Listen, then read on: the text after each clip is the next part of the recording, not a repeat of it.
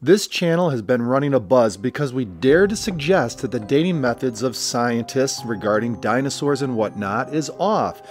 More specifically to carbon dating. What some scientists did is they sent in anonymously, meaning they didn't tell them what it was, hadrosaur vertebrae and bones, here's some hadrosaur skin, and they had it carbon dated. Now here's what everyone is saying on the comments section. You can read it. They say you can't carbon date dinosaur bones. There is no carbon in them because they're 66 million plus years old. Well, these were creationists that sent this in.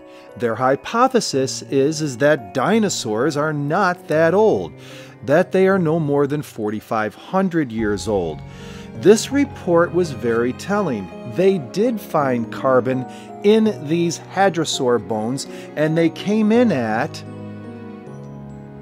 20 to 34,000 years old. Now granted, that's not 6,000 years old like the creationist timeline is.